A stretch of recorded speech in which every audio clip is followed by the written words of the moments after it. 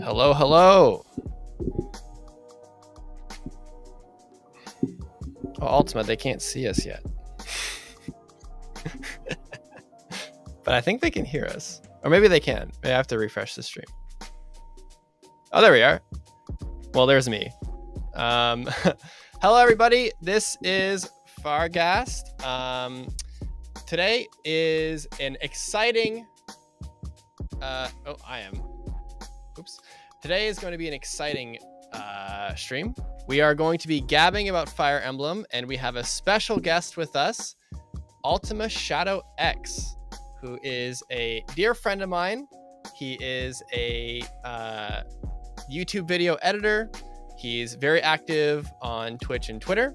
And he's been a friend of mine, like I said, for a long time, and is also a big fan of the series, and especially Echoes. So, what's up, man? Hello, hi.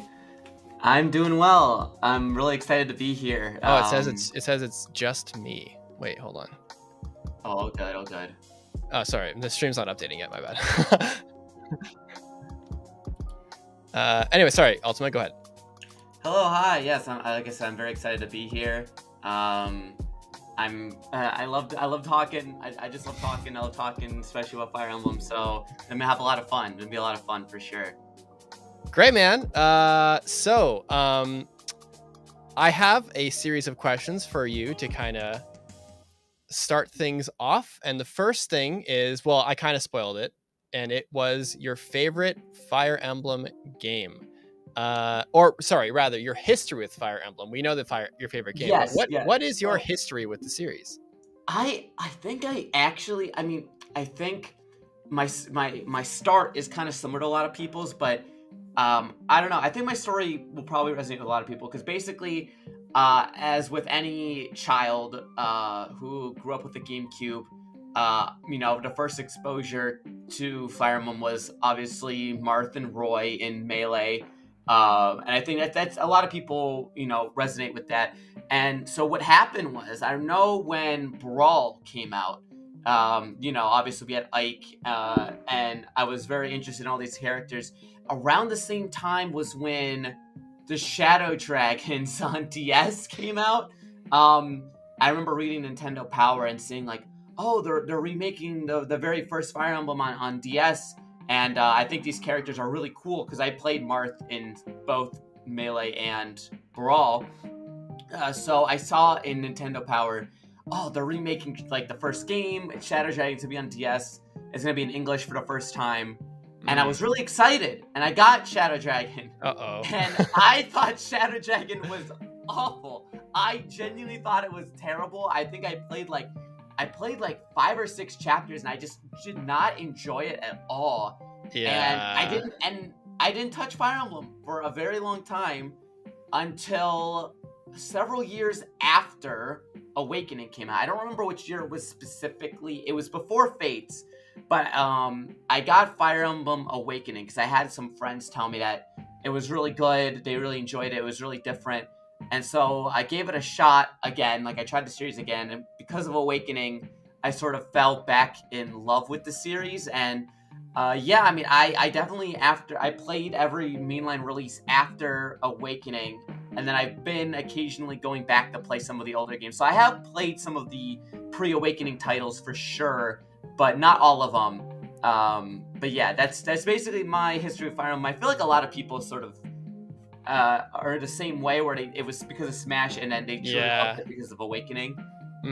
Yeah. It is actually really funny that you mentioned Shadow Dragon being like really bad, because like I felt very similar, and I feel like Shadow Dragon like wasn't meant to be played by the Western world. Like, what I mean is like because if you've ever played FE1, like the very first one, it was like so janky, so archaic, like nothing made any sense. It was like I don't think FE1 was a good game. Like, playing it back and like trying to be in the mindset of like a game from like that early 90s, when like other games of like came out around then and they were like just kind of just better. Like, FE1 just kind of sucked. And so to be like someone who grew up with FE1 and then playing Shadow Dragon with like all that context of what the game was originally, like I feel like those kind of people like really fucked with FE11. But then like out for us, like we've never played FE1, and then we're just playing this game that looks like it looks ugly as hell, and like we don't understand how like functionally good that game actually was. But yeah, I also felt very similar, like especially coming from like the GBA, where you're like, oh man, great story, cool characters, blah blah blah, and then FE11 is just like, it's Fire Emblem 1. Like, it's just straight up Fire Emblem 1. Like, Marth is a guy, and like Jagan is a guy, and like the castle is gone, and we have to fight and get the Fire Emblem. So yeah, I felt very similar my first time playing Shadow Dragon. Was just like, dude, this game's kind of bad.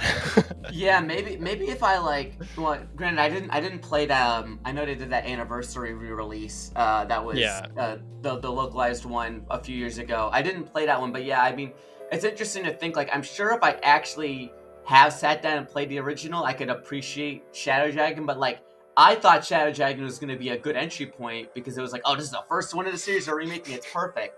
And yeah, I didn't enjoy it. I feel like I should probably give it a second chance now that I have more context on like older Fire Emblem titles, etc. But like back then, yeah, no, I did not like that game, and I'm very thankful. Like, even though I appreciate the older games now, but I'm very thankful for Awakening for rehooking in. I mean, everyone knows, Awakening was how big of a deal that game was. But yeah, like, I don't know, I'm very thankful for Awakening. Like, I know there's a dichotomy of like, that's like the game that separates modern Fire Emblem from older Fire Emblem games, but like I still think I still appreciate it for what it did for bringing in so many people into the series, for sure. Yeah.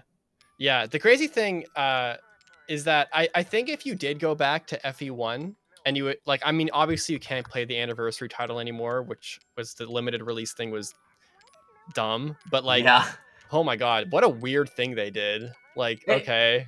It's weird because like, they thought that it wouldn't, like, the reason why they did this is because I guess they don't think it would sell, even though you're kind of shooting yourself in the foot. Like, the reason they did it for Mario as well, they did it for the Mario 3D All-Stars, was like, oh yeah, like we weren't sure about sales, when it's like, I mean, it's Mario. I mean, I know Fire Emblem is technically more niche, but it's still big. I mean, especially after, Three Houses and Awakening, it's still big. I mean, yeah. But yeah.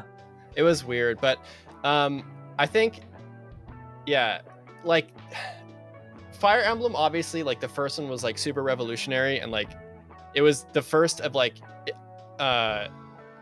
it was the first like game to be like, okay, well, maybe not the first SRPG ever, that's kind of a lofty title, but probably like the first like most recognizable one. I think I'm kind of talking on my ass here, but like it was like the first with a bunch of like these crazy mechanics, and like it was very exploratory and stuff. And then Gaiden was just another crazy Fire Emblem adventure from Kaga. But I think if you are able to play FE1, like I think you would enjoy just like the sheer jankiness of it, because it is a wacky game. Like FE1 is so random sometimes. But yeah, I think going, if you're like kind of feeling like I want to go back and play other games, like FE1 is definitely one that you should give a try. I think with that perspective, it really is a shame that anniversary title is gone, because that was like one of the best ways to play that game, because like emulation is like so good for FE1, especially the way the anniversary like translation. First of all, the translation was the thing. Like they literally localized the game, and then it's like, well, now you can't play it anymore, which kind of sucks. Yeah. But Awakening, Awakening saved the series. That is true. That is super for sure. Who was your favorite character in Awakening? So my favorite character in Awakening, there's so many cool characters. I'm gonna have to say though, for once in my life, I actually think it's got to be Robin. Like, it's weird because most of the time I'm not really someone who gravitates towards like main protags, literally, like, or nevertheless someone who can be sort of a self-insert. But I just find Robin. I think Robin's sort of different because like he's sort of an avatar, but he has more of a personality to their character, which I think is really fun. Where it's like, yeah, you can sort of self-insert as Robin, but they are still very much your own person. And I don't know, I like that they're, sort of a dorky, fun in them, but they can be serious as well. And I just like the aspect of like knowing, everything going on with Grima related to them is really interesting to me, especially when like you replay the game with that sort of context. I don't know, it's so cool. It's something about how you as the protag can also have like this villainous counterpart to them. I think is really cool. Like I don't really think, like that's kind of like the only time I can think of in this series that they've really done something that was like the protagonist character. It's just really interesting. I have to say, like, I know it's like the generic answer, but something with Robin, like overall, just really just stuck with me when I played Awakening for sure. Yeah, I think what also makes like Robin like such a good character is that like I feel like he was already like, or they were already like default like a really good character, but I feel like they've just gotten better like with age, especially since like main characters in Fire Emblem being like the avatar or like just becoming like the norm. And like it's one of those things where like Robin set the standard for what an avatar could be, like a character in the army. They serve as like a support for like Chrom. They don't have like a centralizing aspect to the plot until like midway to like the end, so it's still kind of like Chrom's story, which I really appreciate. And they're a homie. Like their supports are good, like you said, they're dorky. And then I feel like, at least for me, every time there's a new avatar, I'm like, how do you stack up to Robin? Like, so when Alir came out, it's like, how do you stack up? Like when Byleth came out, one of the first things I thought of with Byleth was just like, you're not Robin. Yeah, I know. It sucked. Like the one thing I did like that they like tried to do with Byleth was like them not really talking and them being more silent was kind of like in the lore where it's like characters are like, oh, they've always been like this. But what I kind of like, I like that contextualization.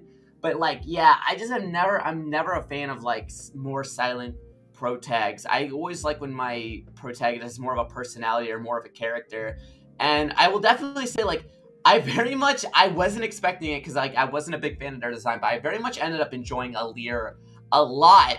Because I really like the context of them being weirded out by everyone like being like such a dick rider for them, like wanting to like meet our best friend, like, oh, Divine Dragon, like can I get you this? Can I get you? And they're like, can you leave me alone? Can you back up? Like give me some space. I really like that. I thought that was fantastic.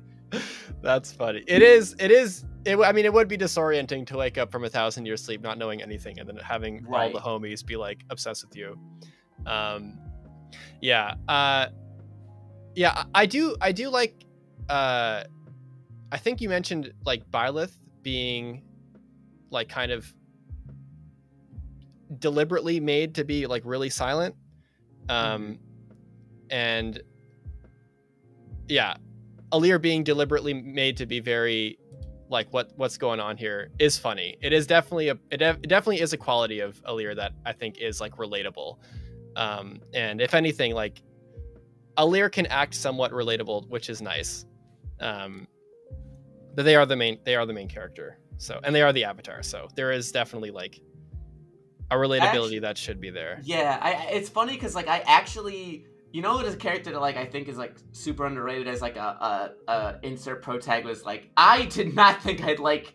Dude, Shez was so good. Dude, Shez was amazing. Shez was incredible. It also made me like Byleth a little bit more from that. Yeah. God, dude, I like.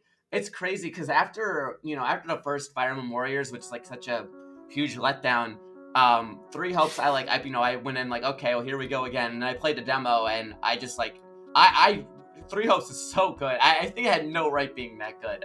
Dude, like, it's so okay. Like, Warriors was like Fire Emblem Warriors was a disappointment. Like as far as like, I guess the direction they took with the possibility of like a Fire Emblem like universe crossover thing by only having like 3 or whatever. But yeah, they really like went crazy with Warriors, dude. Like, Three Hopes. Like, Shez is a great character. Byleth actually gets to be a character, which is like really nice because before they were like, yeah, the silent protagonist with like they're written in the story to have like not many emotions. Their heart doesn't even beat, like blah, blah, blah. But then, yeah, it was really nice to see Byleth be like an actual character and like have like kind of this social awkwardness to them and like this very quietness to them. And being like this threatening presence throughout the entire story was actually done pretty well in my opinion. And Shez's supports were so good and they were voiced so well and they were like a really solid main character. They were, and I love their dichotomy with Arvel. Arvel was I was cracking up at Arvel, and Shez is like back bickering is so good. Yeah, Arvel is like, he's like, or I guess they're up there with like one of my favorite like Fodlan characters.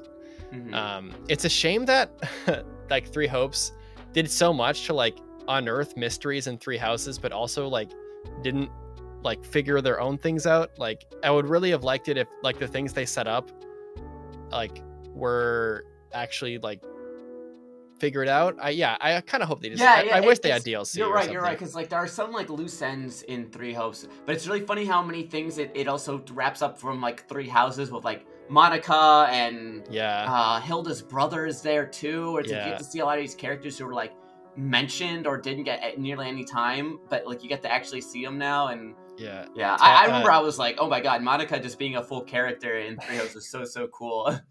I think one of my personal favorite like explorations they did was like the tragedy of Dusker, where they literally were like pretty much just like they like solved the mystery for us, and it felt really good to like having like Rufus there and like being like a big reason why it happened and stuff, and Cornelia and stuff like that. And Cornelia's like alias, or not alias, well, real like Cleobulus or whatever, like her true identity being revealed and stuff. Even though we didn't get a model for that, it was still really cool. But yeah, so okay, if you were to rank main character, or not main characters, like avatars, we have okay, we have Chris. No, we have Mark from FE7 because he counts. Yeah. We have Mark. We have Robin. Corrin. Sorry, I missed Chris. We have Mark, Chris, Robin, Corrin, Byleth, Alir, Shez. That's okay. 8. Is that 8? Is there 8? There should be 8, right? Pretty sure. I think that's all there is. Okay. I'm trying to think. I mean, I definitely think for me, I think Robin is like the tip top. Okay, Robin's number 1. Yeah, absolutely. I just think, like I said, I think the lore of the character with the like everything we know with Grima. I think like there a lot of their supports conversations are just great too. Like I don't think there's like a single support I didn't enjoy with Robin as well. They just have such a good personality, but they have that wiggle room to sort of let yourself sort of role play a little bit. So definitely up there. Honestly, man, I'm thinking, but like I genuinely really like Alir. Alir's definitely up there. That's Alir number 2? Is Alir like second Yeah, place? I would say number 2. Like Okay. Yeah, I mean, again, I very much enjoy when they have their own personality. There's just so many funny. A lot of the support comments are just so funny with Alir. And yeah, I also like, I definitely just Alir, just because I just think they're really funny. Okay. Then I've not actually played Fire Emblem 3 or that remake, but I've heard good things about Chris. Oh, Chris? Yeah, Chris is solid. Like, yeah, if you haven't played a certain game, like you can just say I don't know and like we can forego. Yeah, no, I don't know too much about Chris, but like I actually heard he's pretty cool. I mean, yeah, Chris is a homie for sure. Chris is definitely a homie. Yeah, and then let's see, Mark. Mark is kind of a meme pick. I mean, like, yeah, I mean, there's he like little snippets of him here or there. I don't know. I is it like weird to say I'd probably put him like, I don't know. You could put him at like 7th because like he's you, like, and he doesn't have any dialogue. yeah. He's definitely a meme pick. He's definitely a meme pick. Yeah, I guess like he would be the last, but I would put Violet, or I would put him last, and I guess Corrin above Mark. I am not very big on Corrin. I just feel like there's such I feel like there's such a nothing. It's weird. There's such like they're like a nothing character, but also just almost feels like it's sort of like an Alir situation where like everybody is like constantly bending over backwards for them, but except Alir's better because they're like weirded out about it, whereas Corrin like just accepts it. I don't know. It's weird to think about, but that's sort of where I'm at. I mean, yeah, I guess it also doesn't help that like I think one of the problems with Corrin, and I guess by extension Byleth, but I guess it's worse for Corrin, is that it's because they tried to balance Corrin like being a character and having dialogue, but the routes in Fates are so vastly different that it almost feels like they just can't really go in any one direction, so they don't feel like anything. Does that make sense? Like, with Byleth, I mean, I understand it's sort of similar, but at least with Byleth, they tried to play, like, the silent angle to where, like, I guess it makes sense that they wouldn't have as much of a personality because of how different all the routes are in Three Houses, but they, like, I don't know. Because of that, I just feel like that's why Corrin to me feels a lot weaker as an avatar. I feel like when I think of Corrin, I mean I haven't like had a really deep like look at Corrin in a really long time, but one of the things that I do remember, especially in like Conquest, was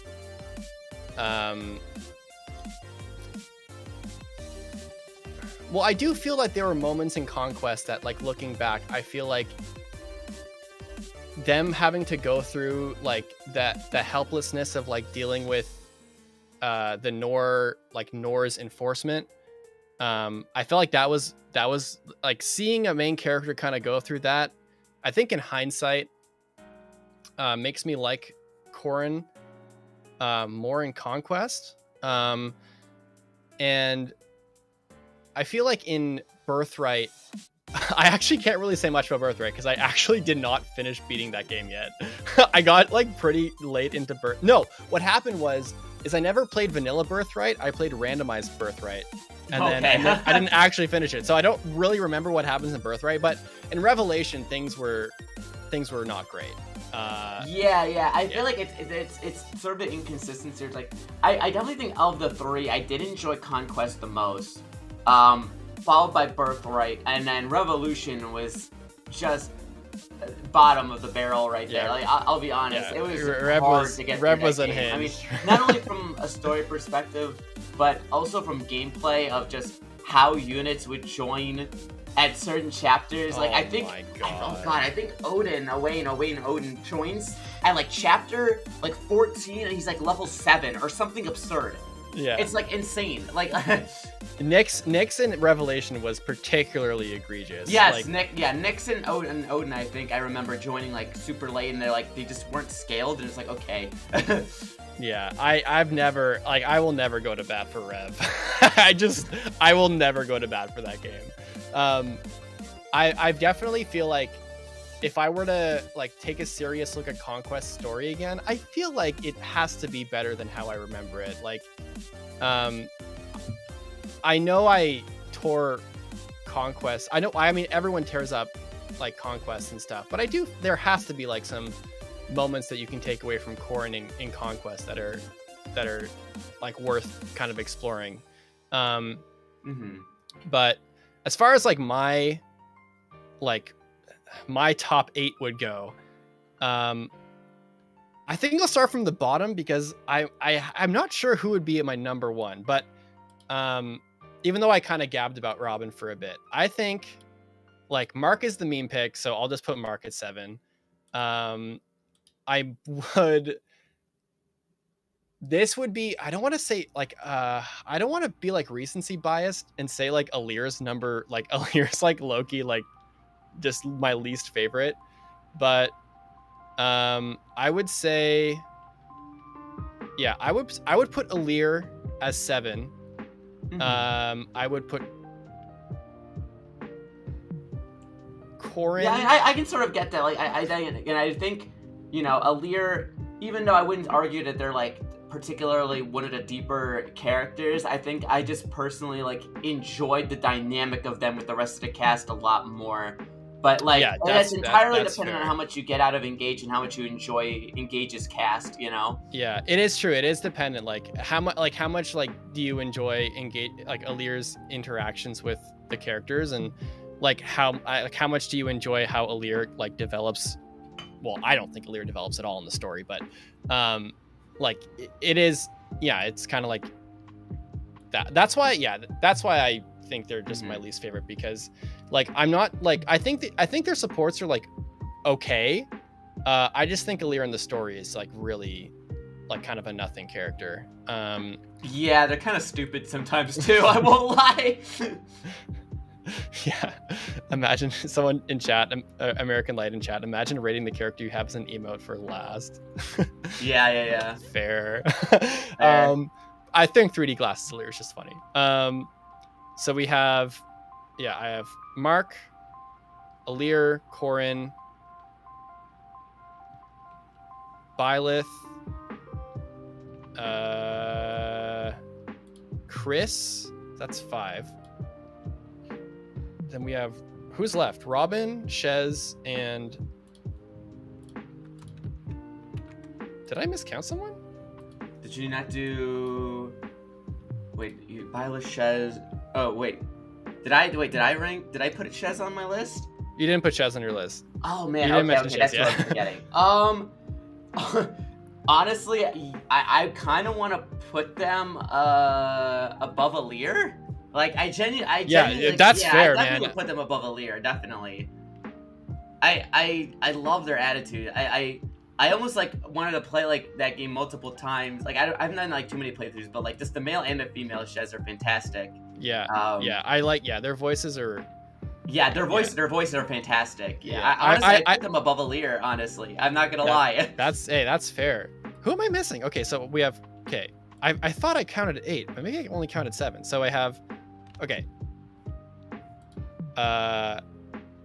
Mark, Chris, Robin, Corrin, Byleth, Alir, Shez. Oh, maybe that is 7. Maybe I just miscounted and thought there was 8.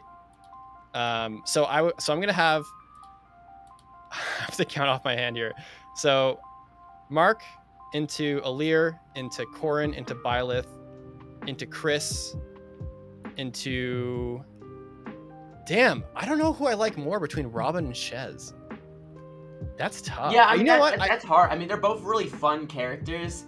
I always just kind of give Robin more credit because I think Robin coming out when they did, it just has a really good balance of being wise. Sort of like, again, more of the self-insert, but also just having your own personality. I think that really good because, like, I love Shez. I think you can do that with Shez too, but I definitely think Shez leans more into being their own character for the most part. And I think Robin has a really nice balance between the two. Because I say that as somebody who, like, again, I really don't care for silent, like, self-insert. I mean, not like silent, but yeah, but I really don't care for, like, self-insert. Like, I'm not someone who, like, role plays as a character when I really play games. That's why I kind of like having characters with set personality. But I also just liked having sort of that wiggle room with Robin as well. So yeah. That's a good point. Robin is definitely more of a, like, kind of the you-ish character than Shez, who is pretty established. And like is less customizable.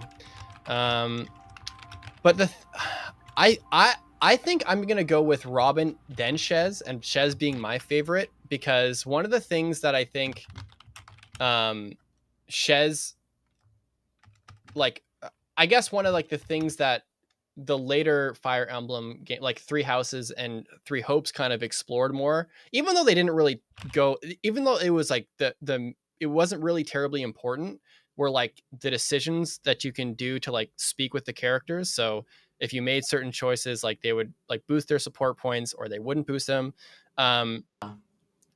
Which I think was just like a kind of natural development of, like, being the avatar. Like, you get to, like, you have the dialogue tree and you get to say what you want. But also the thing that I really like with Shez is that when he made when they make the dialogue choices, like, they're not directly saying the thing that's in the dialogue box. They make it their own thing, which I think is pretty cool too. Right. And it really made, like, picking those dialogue choices, even though they're like if you gain support points or lose support points based on, like, the choice, it, like, the support, like, internally, like, the points gained or lost are very minuscule and kind of don't really matter. But I just think the fact that, like, they do try to have, like, meaning behind the choices, and that the choices for Shez and what they say is really cool. I think, like, it would be, like, the natural, like, progression of, like, what an avatar is, and I like that. I like that Shez feels more of like Robin, but like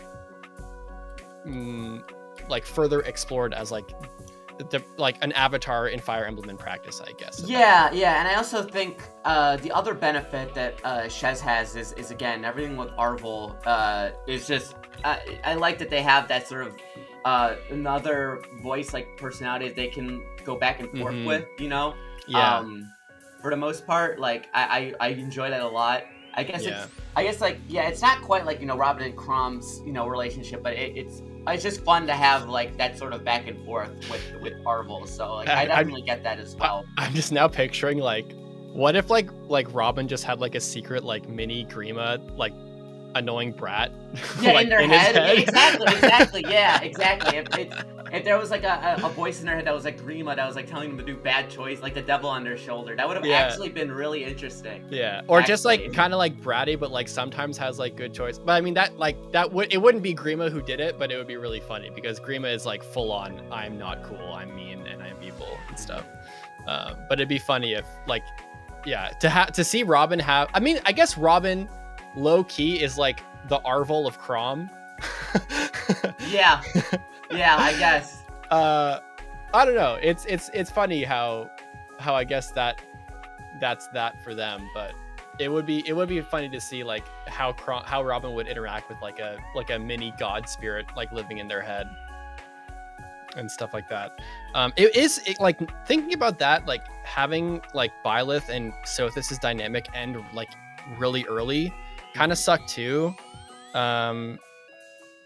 because now that I think about it, like, I wonder how more fun or how more interesting Byleth would be if they had like if Sothis was not dead in part 2. Yeah.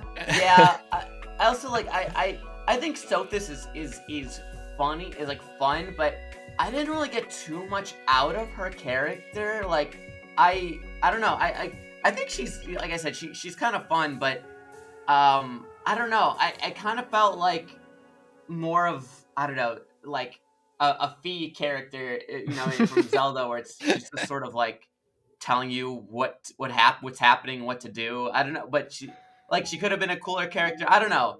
It's hard. It's hard because like I just think Arvel has such a better dynamic with Shez than Sothis does with Byleth, for sure.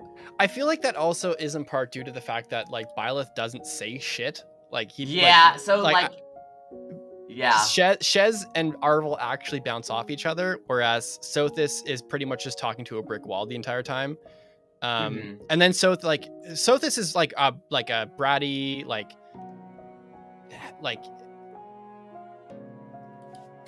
I think she's funny. I really like Sothis. And I also really like her in Three Hopes too. The direction they take with her when she overtakes Byleth as a vessel and like becomes has agency again, I guess. Yeah. And takes the agency away from Byleth. I think that's also pretty cool. And it's just it makes it puts a twist on Sothis that no one was really expecting. And I think I think that's also a really interesting way they took Byleth to. Damn, Byleth gets a lot more value out of Three Hopes. It's a good game. I know, that's what's crazy. Like, you wouldn't think that like the Muso side game would like do so much for the base game, but it really does. And I think like even as like I still love Three Houses, but like I think Three Hopes made me like almost appreciate it a little bit more after the fact, because it just built on so much of what Three Houses established, but like didn't go enough into, you know? Yeah. Yeah, one sec.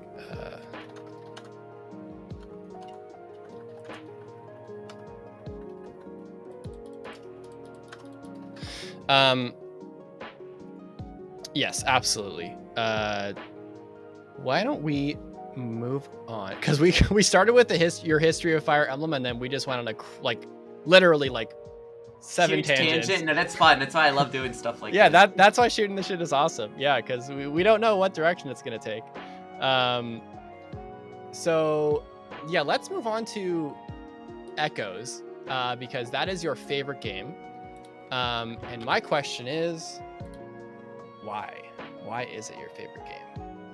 Man, I truly think there's something just really special about this. Now, for full context, I have not played the original Gaiden. I did not. I didn't, like, even when this came out, like, I didn't really know.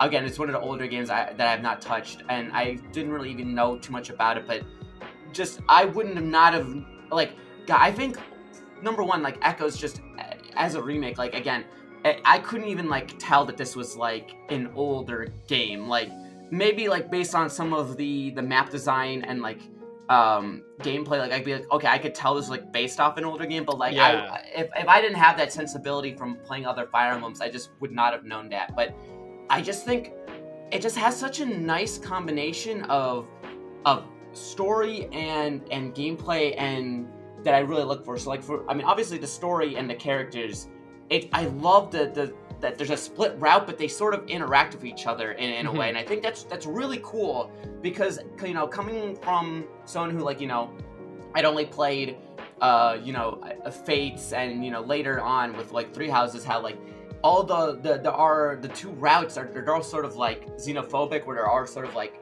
they are in their own sort of categories, but it's really cool that there's a split in Echoes, and then you can like send stuff over the other side, and then it reconvenes at the end, and I think that's so smart. Like, that's so unique, how it goes in and then back out. And then the characters, yeah, I really love Celica and Ulm's relationship. I really think that the characters that, now I mean, granted, they added these characters, but they added a lot. Like Brakut is such a fantastic character. I even liked Faye. I know Faye's like, I thought she was really funny.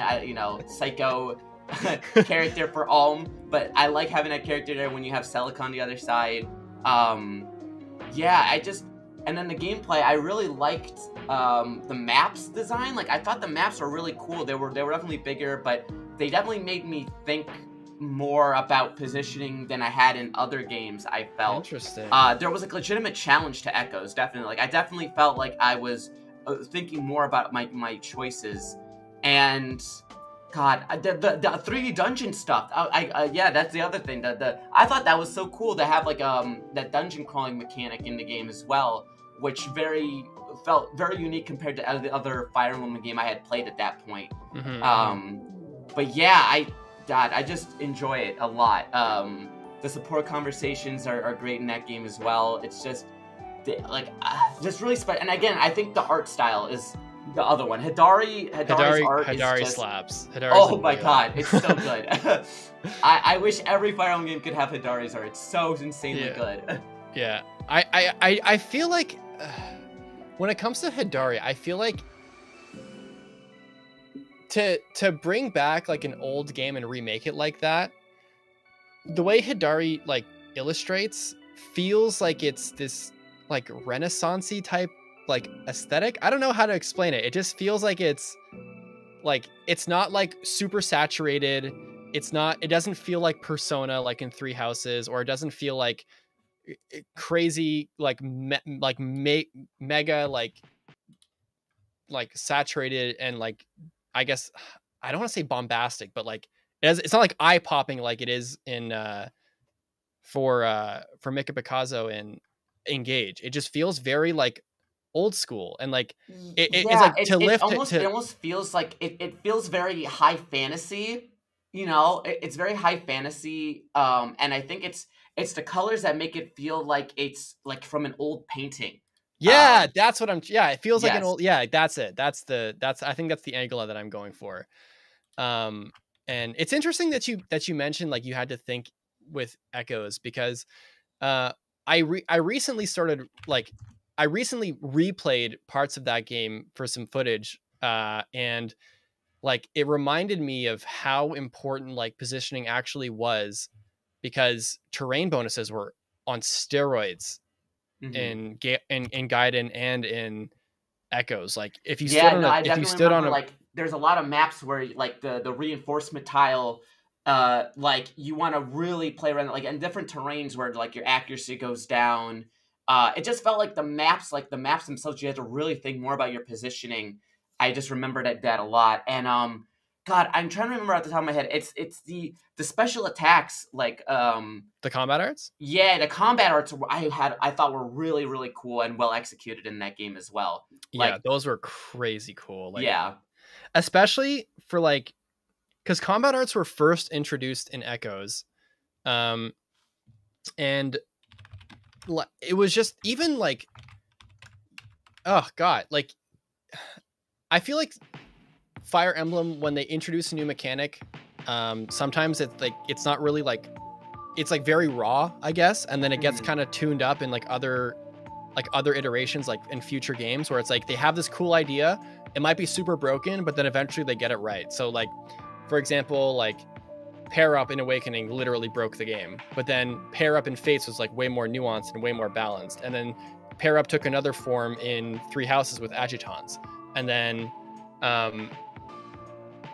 that was kind of like the progression of like that whole mechanic. But with combat arts from Echoes, like right out the gate, those were sick. Like weapons were really unique. They threw in like a ton of like new weapons that like they had a forge. The whole like forging thing as well. Was really cool. Like it definitely felt like you could really do a lot on different characters based off the weapons that you were giving them, because the weapons themselves had like all those different skills and abilities attached to them. Yeah. So I kind of really like that. Even as someone who's like Yeah. I thought that was really fantastically executed. And I kind of wish, like, I've been hoping for like that sort of mechanic to come back in another game for sure. Yeah, I think it's also interesting how, in your case, when you just to call back to Shadow Dragon, like you obviously like you never played FE1, and then you played Shadow Dragon, and like you hated the experience. It was not great. But then you've never played Gaiden, but then you play Echoes, and it's like, holy shit, this game fucking rules. I think that just goes to show like how good Echoes is at like appealing to like players who played Gaiden, like me. In the same way that people who played like the original FE1 would find FE11 like really, really cool, but then also having like the wow factor of just being like just a really, really good game for as like an entry point. At least in my opinion, I know people don't really agree that Echoes could be a good entry point game because it's still like pulling things off from like an old NES title, but I think it's really cool how you were like, damn, this game actually is sick as fuck, and I didn't have to play your original guide. Because like about the entry point thing is like, I think the reason why it's my favorite is because I already had an appreciation for like, I was a new era. Like I had appreciation for what Fire Emblem was with like Awakening and Fates and all that. And I think like going into Echoes because of that, I felt like because I had knowledge of like how the game is played, sort of the mechanics and everything, I think I had such an appreciation for Echoes because it just sort of built off of what I knew, but also just like did it in a way that felt like it was like the next step in like gameplay. Like I say, it's more difficult. I had to really like more think about my actions, and I felt like because it gave me more of like a challenge from that perspective, I like enjoyed it a lot more because I sort of understood what made the games fun and what made them so enjoyable. So like, yeah, I definitely would say like I always tell people to definitely play Echoes, but like I usually tell people like it's definitely a game that you should play like after you've played a baseline Fire Emblem, like where you've entered with like, I don't know, like if you start with Three Houses or Awakening, or I usually tell people to, even nowadays I tell people to play Awakening first if they want to get into Fire Emblem. Even nowadays, even after Three Houses and Engage, I still just tell people to like just play Awakening by any means possible. But then definitely like Echoes is what really got me into like min-maxing and like interesting everything in Fire Emblem for sure. Yeah. Well, it's so cool because like Echoes, like now that I think about it, like Echoes had like the overworld exploration.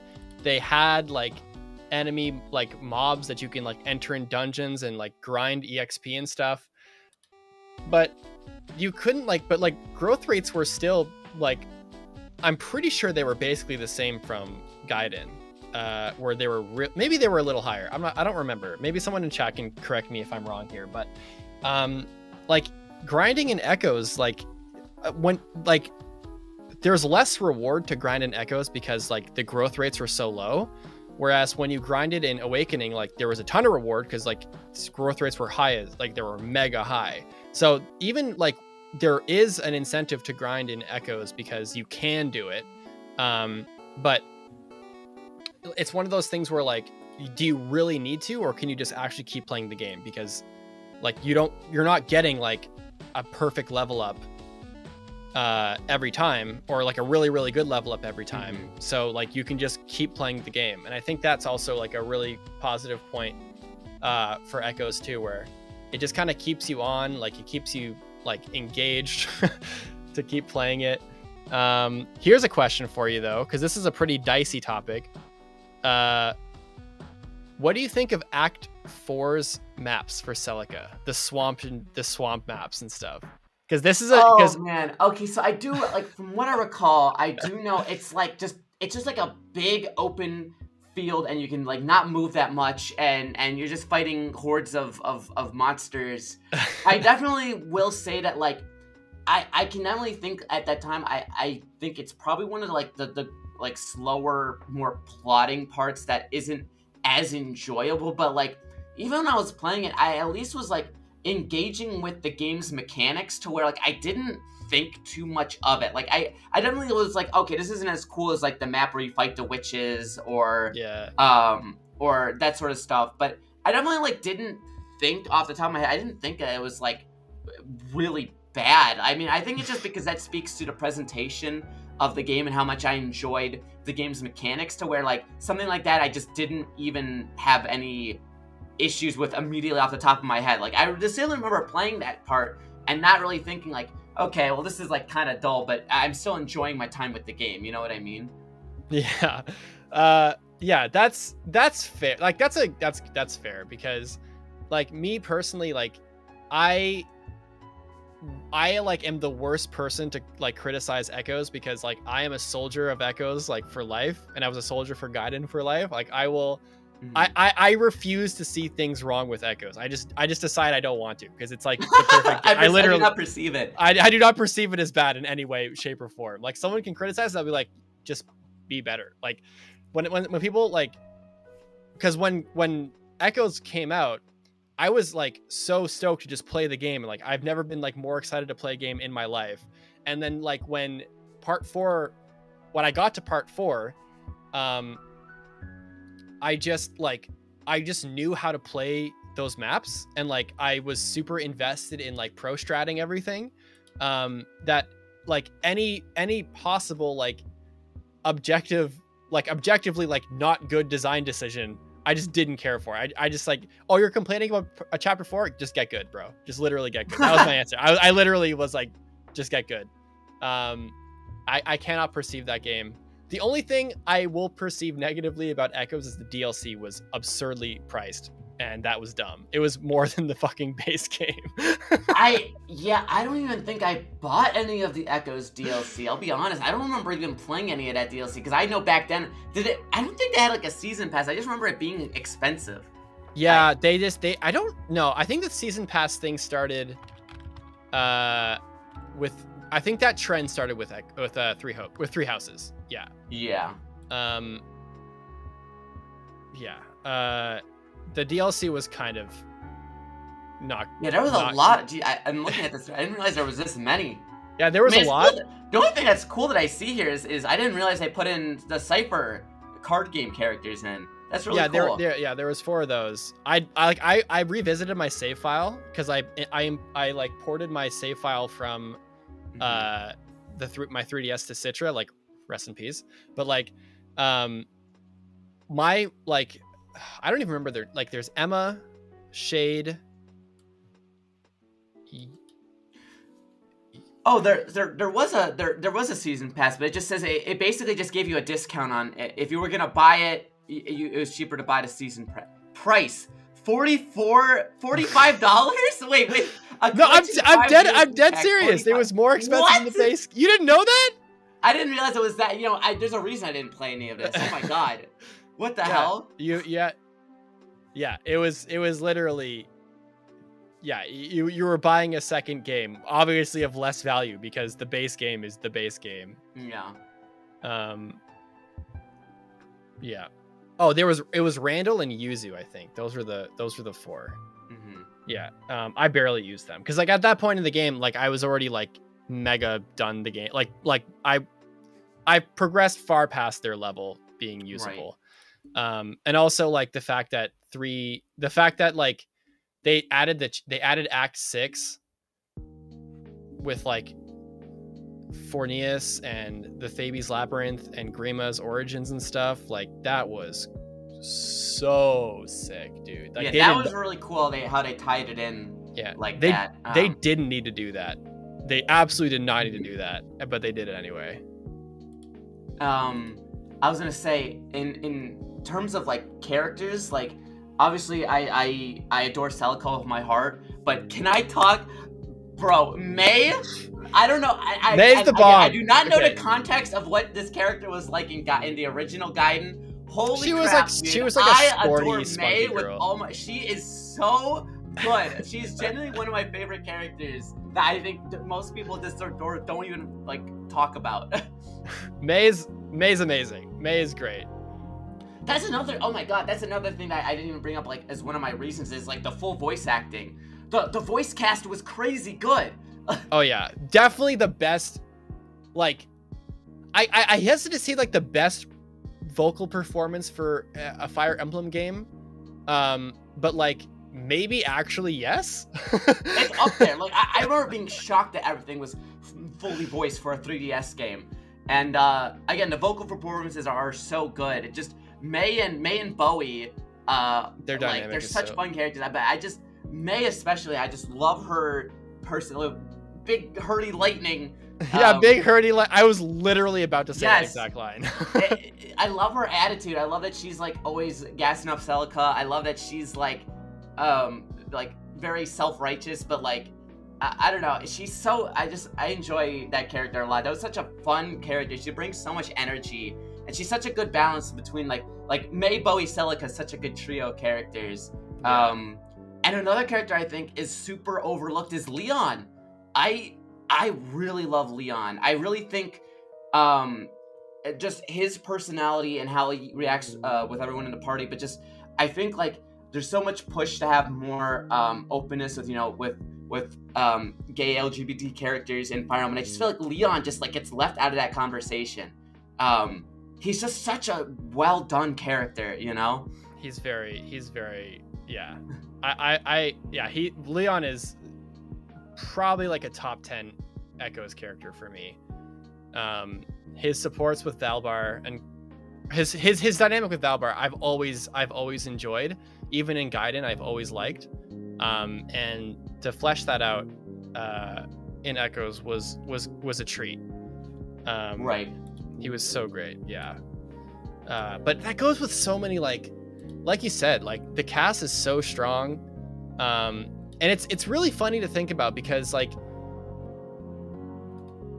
they took an original game with like characters who had like one line of personality, and then they just like were able to like give all these characters like literally a personality, dialogue, all this stuff. And even though their supports are pretty straightforward, and some are honestly not terribly great, like some were kind of just like, okay, this is happening. Some of them were really good. Like, and the main story writing of characters like Lucas and Python, Forsyth, Clive, the dynamic between like Clive and Fernand, the conflict they have, the really goofy... Barkut was such a crazy... I can't believe Barkut wasn't in, like, it feels like a character who should have just been there. Like, I can't believe they made Barkut for Echoes, right? Yeah, he wasn't a thing. I'm not a terribly huge fan of like how... No, I wouldn't say that. I feel like... Oh, sorry, go on. I kind of interrupted you there. No, I just Barkut and Renea's relationship, I just like, God, dude, that is so I mean, I think that's why I really enjoyed Barkut. It's just him and Renea's relationship just like, it hurt, you know? I wasn't expecting them to go with like that direction as well, but yeah, I really thought Barkut was a fantastic character that they added. And then you were just saying, just to go back, like you're talking about some of the support conversations. One of my favorites is, I really like Sonya, and I really like her. So the only support she really has is with Jenny, and I really like Jenny and Sonya's support because it's like a mother-daughter sort of thing, where Jenny's like, "Oh, you remind me of my mom," and I don't know. It was just so sweet. I just loved a lot of the cute little support conversations like that really fleshed out a lot of these characters that. You know, like you said in Gaiden, some of them didn't really have that much going for them in the first place, so. Okay, so you're a big fan of Celica, but how do you feel about Ulm? Because I've always, like, okay, I lied. So I will soldier on for everything about Echoes, but I will... Like, I've never really been super big on how Ulm was, like, fleshed out and characterized in Echoes. It's one of, like, the points of that I've actually always wanted to kind of write about Ulm in Echoes, like, as a character, and how, like, he was characterized differently in Gaiden and in Awakening as a...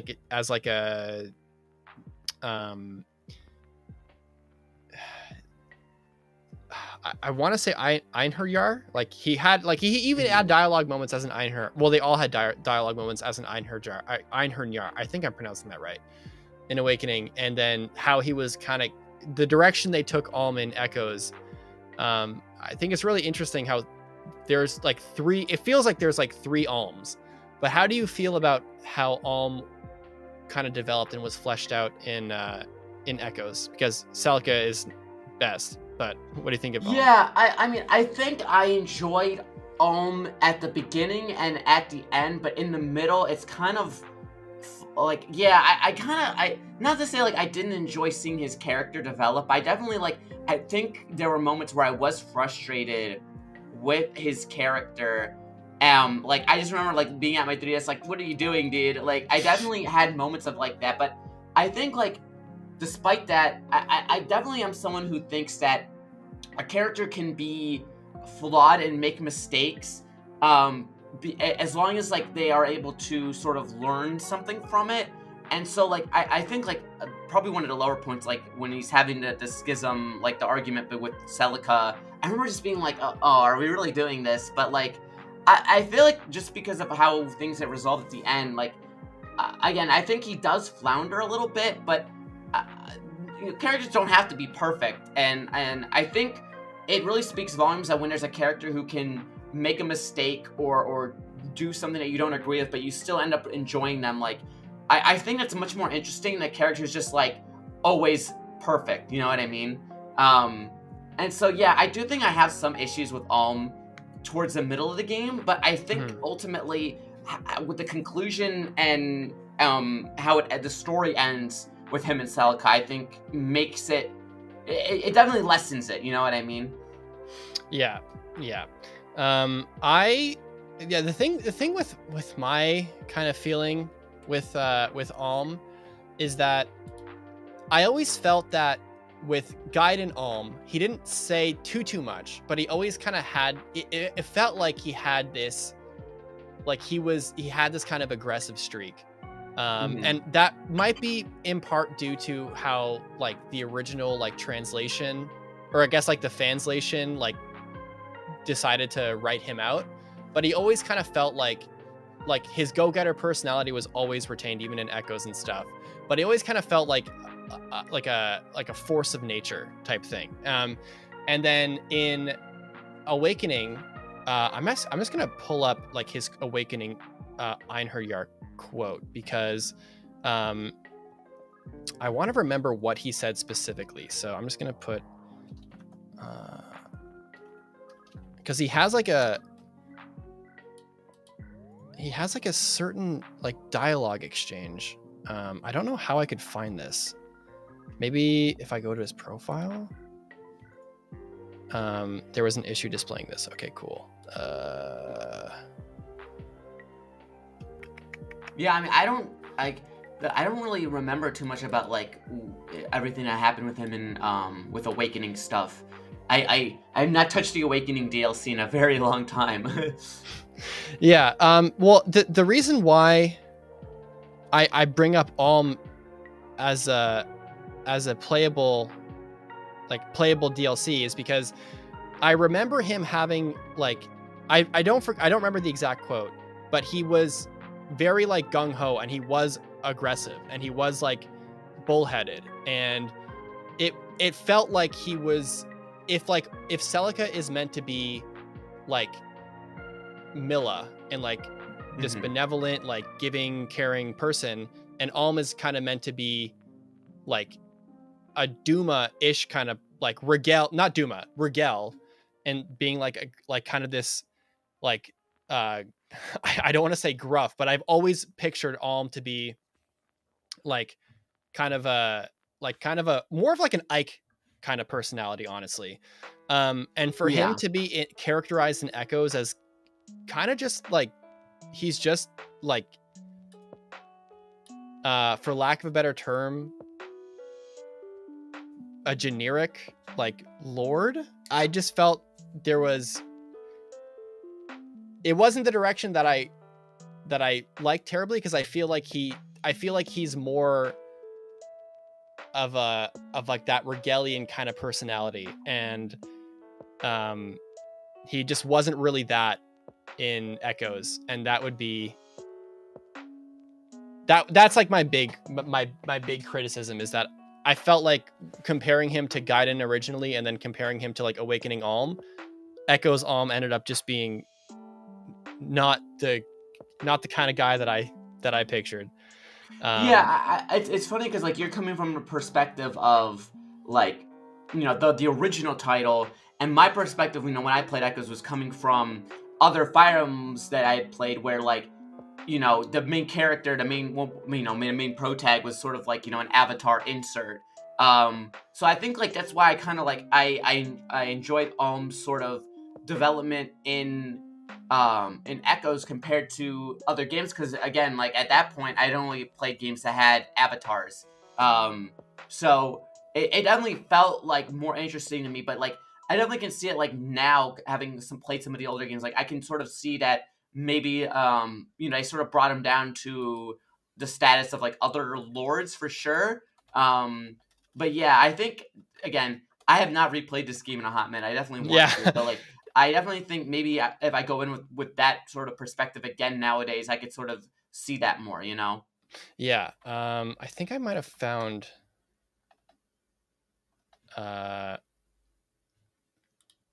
yeah, so for example, so he's like is featured in Lost Bloodlines 2 DLC. Mm-hmm. And like his before battle conversation, in fact, I might just pull up a window here. That would actually be probably best. So just so like chat can see. Mm-hmm. Let me pull this up. And you can kind of see what I mean by this. Let me share. Oh my God, so many ads on FU on the wiki. It's always a handful. Share Microsoft Edge. Okay, cool. So Chris can kind of pull that up. So if we scroll down, I'm just gonna search for Alm. Yeah, so before battle, like enemy force has suddenly multiplied. They must have summoned help from beyond our world. What do? Crush them, of course. This is a battlefield. The politics of it no longer come into play. We've driven the enemy into their castle doors, and now you have doubts.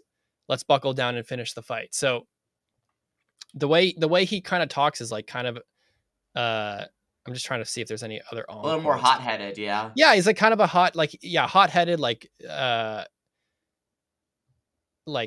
shame it, like, quite the sense of humor. A shame it will end with you. Like, okay, dude, that gives me Ike energy. Like Ike's like boss quotes in Path of Radiance were like so badass, and I just feel like when I think of, I guess that's a kind of a good way for me to put it. It's like I imagine Alm before Echoes to be like Ike, except if Ike was more like of a social guy. Like that's kind of like where I actually picture Alm before he was depicted in Echoes.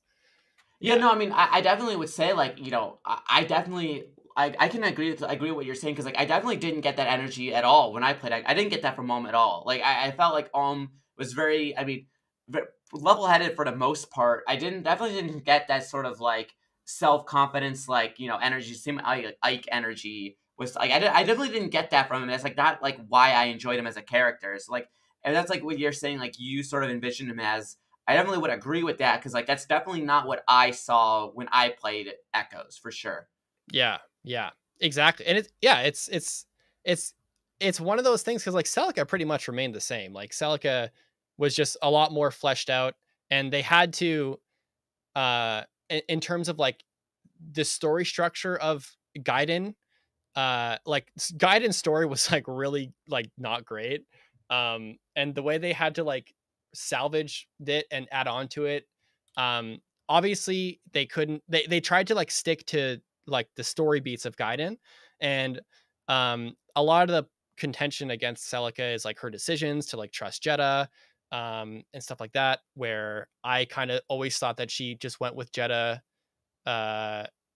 because like she had to take caution, but she didn't really have a choice but to do Yeah, like I mean, kind of follow Celica is along. very much someone who's always putting other people before herself. So like when I played it, like I definitely like could understand. Even I was like, oh my god, like come on. But I sort of understood why she did it in Echoes. Yeah. I've always like I'm a soldier for Celica. I'm a diehard. Like I will go to war for her. So I think the way they worked around like guide and story beats, I appreciated. They made the most of it. Um and yeah, like Celica has always been like pretty much the same personality. So it always has struck me as an interesting thing to think about of how it all really much shifted in personality and character. Uh, because it feels like the only like parallel that's, or not the only parallel, but like a really significant parallel between all alms is that he's just like a one man army. Like he just shits on Mhm. everybody. Like he's just so jacked and so strong and like commanding an army and like all this stuff. Um, yeah, but and it's really making me kind of wanted to make a script about how Alma has evolved, because that is actually really interesting to revisit that. Yeah, I definitely would be interested. 'Cause, like, again, I do not know much context on the original. The only thing I do know about the original is comparing the character designs with like the Hadari designs versus the original. Is like it's so night and day. Like there's a big charm to the older Fire Emblem art for sure. Like it's very charming, but like yeah, it's just comparing it to Hadari's art. It's like it's insane. Yeah. I love when Hidari did. Was it a Choose Your Legends for Celica where Hidari did like her Gaiden outfit but with like his style? It was so sick. Yeah. Someone in chat uh mentioned that um he was raised in Meissen. He was raised by Meissen and Zofia. Him being aggressive as a Regalian makes no sense. Him being softened is just how Alm is. I think people over exaggerate just how aggressive he is. Mhm. That's true. Like Yeah, Meissen raised him, but I still think that like you can be raised a certain way, but then like kind of have an aggressive streak. And obviously, like you don't want him to be like a warlord. Like if he's raised by bloodthirsty. You don't my want to be bloodthirsty. yeah, Yeah, if he's raised by Meissen, he's definitely not being raised by Rudolph. But um, I would have just liked it if that dynamic between like his like his like that aggressive streak in Awakening was like more of a factor in his personality than what we got. But yeah, that's just me. Um, yeah. So let's look at the next question we have. Okay, so maybe you answered this, but your favorite character and why? so I think this is gonna be kind of surprising. Um, and there are a lot of picks that I could go with, but I think for the sake of being more interesting and also just a character that I don't see it talked about, uh, Zephiel. Honestly, man, I think Zephiel is such a cool character, and I love like I think the fact that you get to see Zephiel between two games sort of become the person he becomes makes him that much more interesting. I really like Zephiel. I like seeing this Hmm. him younger. I love seeing this younger character who was very idealistic, was a prodigy, could have been like wanted to aspire to be a great leader, and then everything that the world threw at him, like between Desmond and just uh, leading to him wanting to just burn everything down. I think that's crazy compelling for a villain. You know what I mean? And I just don't see Zephiel discussed in like that sort of context nowadays. You know? Yeah, it's hard though, because I mean like because like the yeah, I feel like if FE6 were to be remade, we would really get to see like Zephiel like that, what he became due to like what FE6 like showed of, or what FE7 like ended up showing about Zephiel, and how like Desmond, like you said, tried to kill him. He was really jealous. He did the Fox thing was like devastating. Um, all that stuff. So That's definitely an interesting answer. I wasn't expecting Zephiel. Yeah, because like I think what really made it stand out to me as well, because like I played, obviously I played those games like much later after I'd already like been on Awakening, all that sort of that.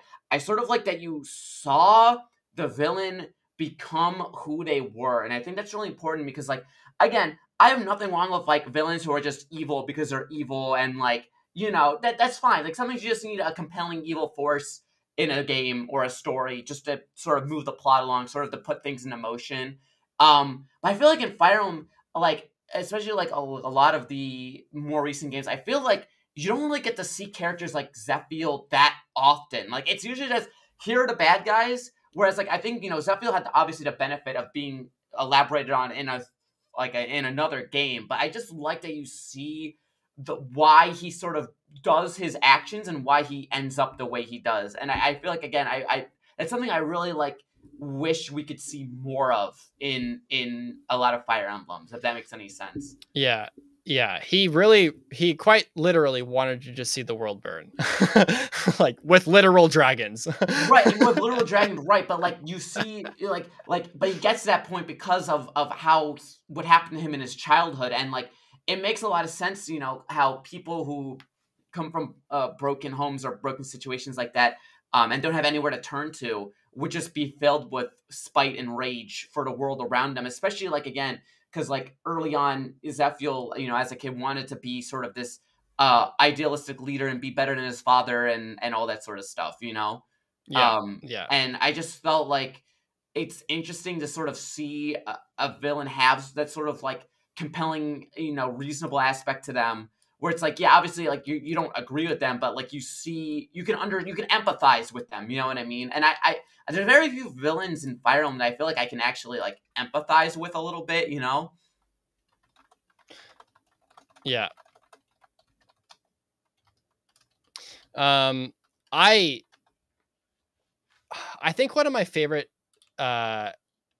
parts of like the difference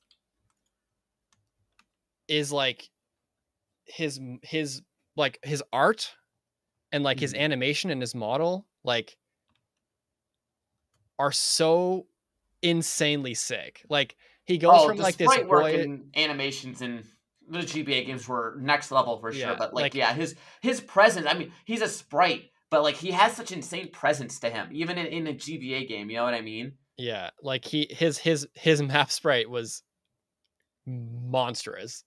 But yeah, everything he was just his animation was so like his scepter turns into like a sword, and it's like, damn, Xbox is crazy, dude.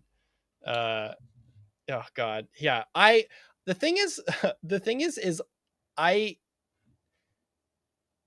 I really like how he became. I just feel like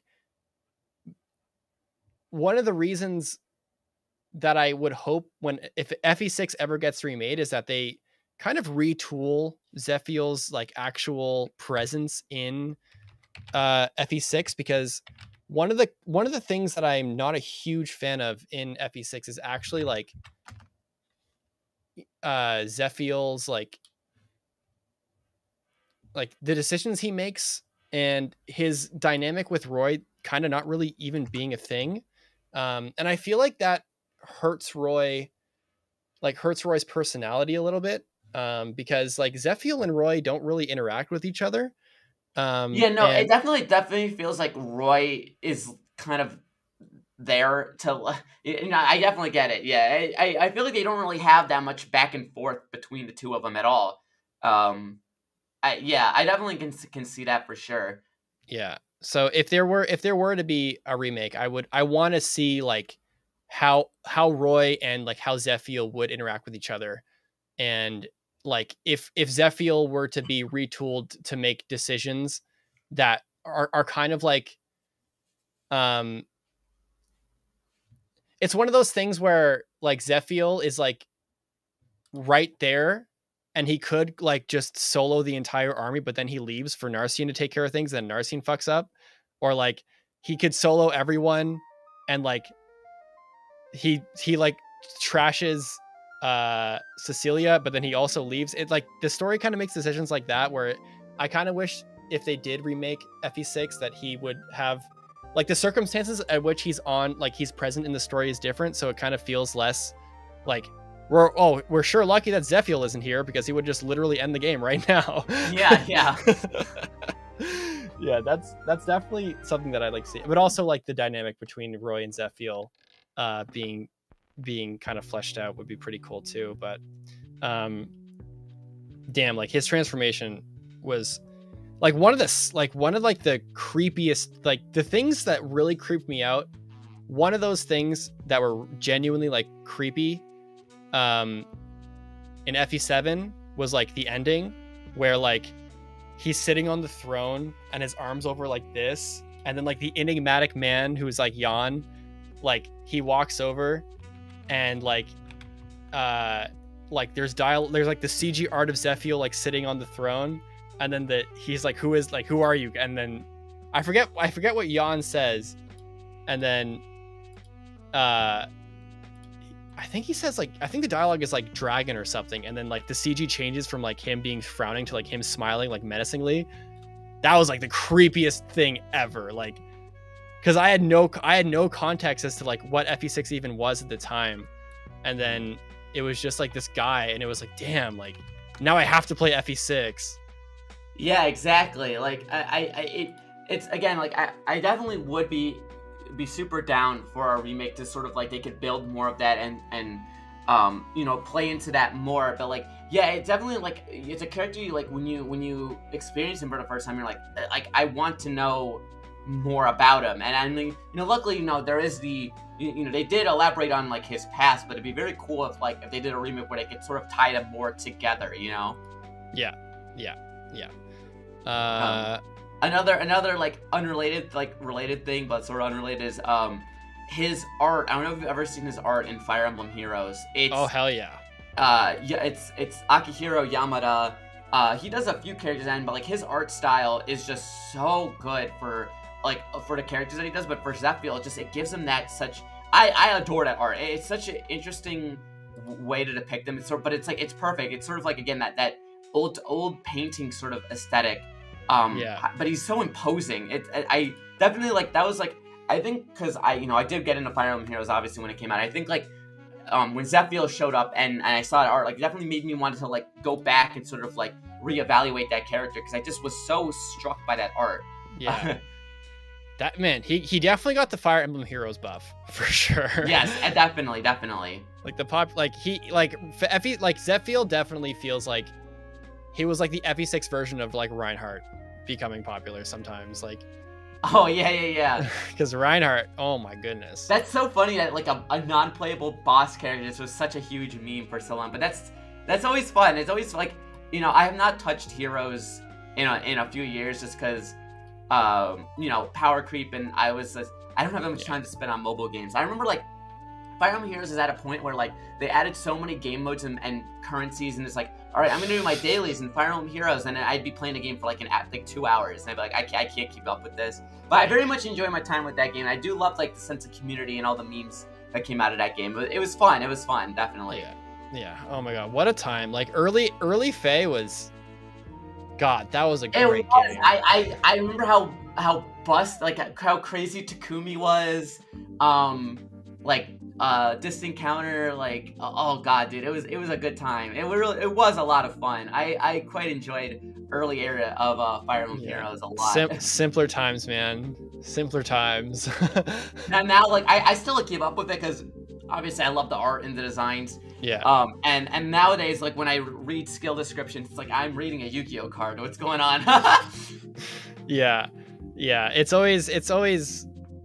Yeah. Looking at Fae trailers now, I only pretty much pay attention to the art. I don't even know what's going on in that game. Now they have like emblem characters becoming heroes now. It's like Ike, and like Ike has like another alt. Like he has like 9 alts in that game. Yeah. And like also like they have weird like Reforma units or whatever. Like it's like the same units are added again or like they're upgraded. I don't know. It's so hard to keep track of everything in that game nowadays, but I mean, hey, we're still getting a lot of cool art out of it. I'm surprised it's been taking them so long to roll out engaged characters, though. I will say, it feels like they just slapped everybody from Three Houses into the game right away, and if engaged are like taking their time. Yeah, it's something that it's very curious because they are taking a while for engaged to get characters out. I've definitely thought about that too. It's very strange how engage is just kind of like they're on the wait list and stuff. And instead we're getting alts of like the emblem character, like the engaged character. Exactly. Yeah, the engaged characters who are being released in Fae are just like the other characters that already exist. Like, who was the first? It was, I forget who the first Marth. Yeah, it was Marth. And like that whole mechanic came out, and I was like, this is incredible. This is actually, yeah. You know what? I'm gonna check how many engage units are in Fire Emblem Heroes. Yeah, or just how many Ike alts there are. Yeah. Fire Emblem Heroes. I'm just gonna do Ike Fire Emblem Heroes. How many? Yeah, there's a whole dragon, there's a whole engage mechanic now. It's really cool, but like again, that's just another layer of like I do not understand what is going on gameplay wise. Okay, so there's young mercenary Ike. He has his resplendent attire. Then he has his brave alt, his legendary alt, his Valentine's Day alt. Then he has his fallen alt, his childhood like duo unit alt. God, is there a way I could just see all the Ikes? I'm sure someone in chat can just like tell me like how many Ikes there actually okay, are. I see. Here's with the same name. I think so. There's Brave Ike, Base Ike, Fallen Ike, Emblem Ike, Legendary Ike, Valentine's Ike, and Young Ike. Is there more? I wonder who has the most alts in the game. Most alts? Maybe I would have to assume it's... It has to be Camilla or Camilla? Lynn. I honestly think it's Camilla at this point. Let's see. There's a Fae gamer in chat who has to know this answer. Oh yeah, resplendent Brave Ike too. Wait, 1, 2, 3, 4, 5, 6, 7, 8, 9, 10. There are 10 Camillas. There's 10 Camillas? Yeah. Oh my god. Oh my god. Yeah, no, I kind of thought so. I kind of thought it'd be Camilla. She has to be up there. It's probably like her and... I don't even think Lucina has that many. Hold on. How many does Lucina have? Yeah, Lucina doesn't even have that many. Yeah, someone mentioned the Corns. Like, that's kind of cheating. Yeah, well, Corn definitely has... Yeah, Corn definitely probably... Let's see. 1, 2, 3, 4, 5, 6, 7, 8, 9, 10, 11, 12, 13, 14... Like, okay, 15, but it's because there's male and female Corn. That's why. Yeah. What website are you looking at to find this? I'm on the Fire Emblem Heroes wiki. They have every individual character listed. That's why I'm. But yeah, for sure. Was there another question? Oh, okay. Yeah. Well, I mean, yeah. Finish up with the question because there was something I wanted to discuss with you after we wrap these questions up. Oh, okay. We're the next. The hopes for the next Fire Emblem game. Okay. So I would say my hopes for the next one is I want there to be more of the nuanced characters that we had in Three Houses, but with a singular route like Awakening and Engage. I say that because like I think I very much enjoyed. I really like the gameplay of Engage. I think it's probably some of my favorite in the series. I like that there was one route. I like the map design.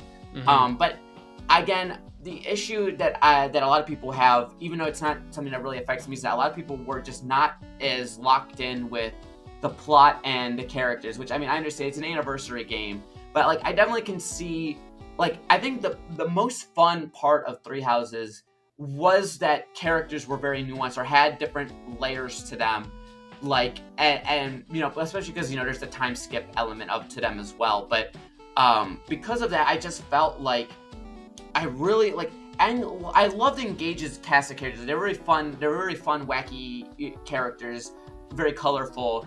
But I definitely was missing sort of like the more deeper layers emotionally that I did with Three Houses.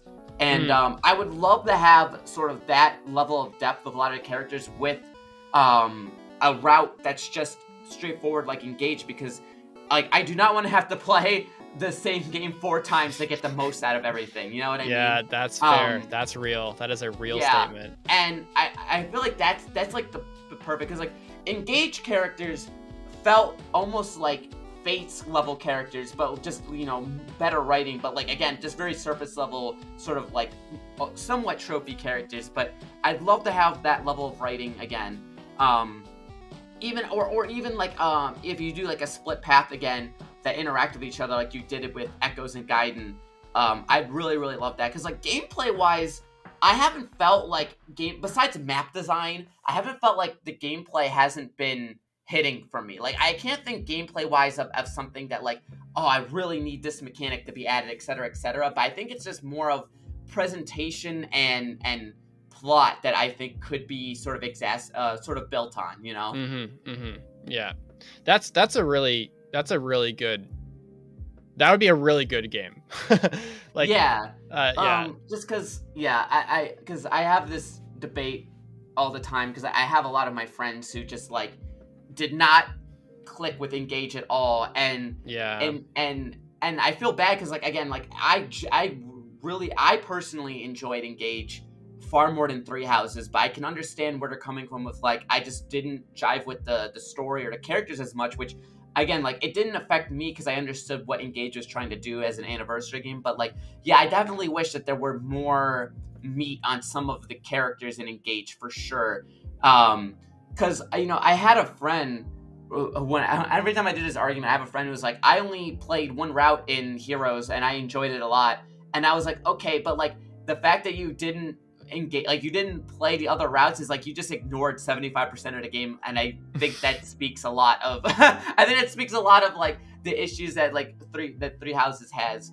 I just would love to have that level of characterization again, but with just a more streamlined route. And like that's genuinely why I really loved Awakening, was like I felt like I got a lot out of the Awakening characters, and I could just play the one route, you know what I mean?